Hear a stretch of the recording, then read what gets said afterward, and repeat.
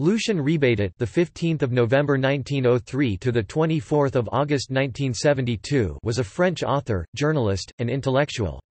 He is known as an exponent of fascism and virulent antisemite, but also as the author of Les Deux Étendards, regarded by some as one of the greatest novels of the post-war era.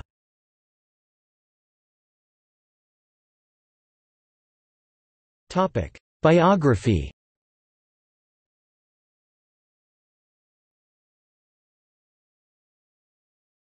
Topic: Early life. Rebatet was born and died in Moraz and Valloré, Drôme. As a young man, Rebatet was educated in Saint-Chamond, Loire. From 1923 to 1927 he studied at the Sorbonne, after which he became an insurance agent.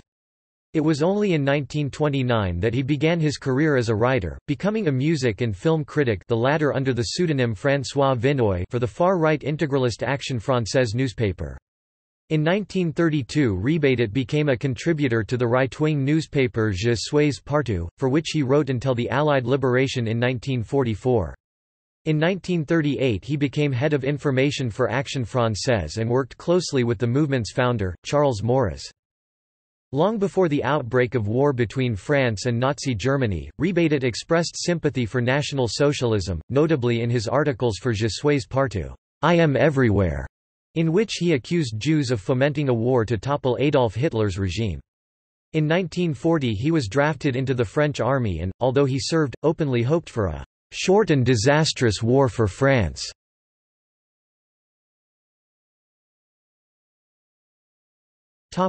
Collaboration.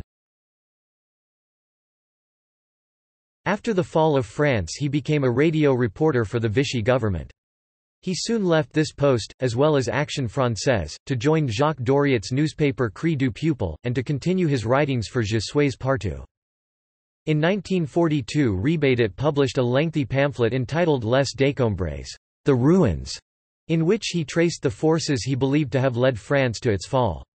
He firmly accused Third Republic politicians and its military leadership, as well as French Jews, who he claimed were the prime cause of France's political and military woes.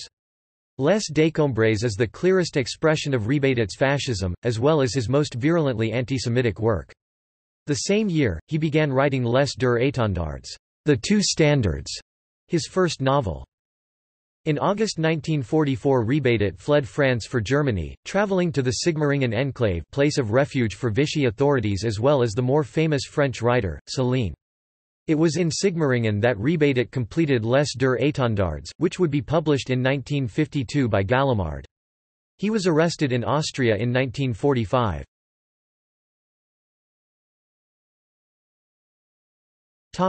After the war, Rebatet was sent back to France and, in 1946, received a death sentence, which was commuted to forced labor the next year.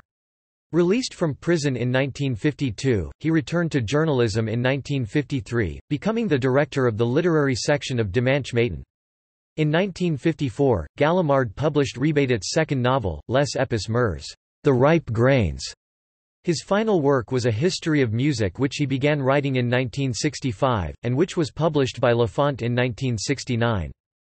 Although Rebatet continued to proclaim his adherence to fascism until his death, his antisemitism became less pronounced after the war, showing even admiration for the State of Israel. Despite his controversial biography, there are those, such as George Steiner, who claim that Lucien Rebatet was a great writer, and that Les Deux Étendards in particular deserves to be considered an important novel in French literary history.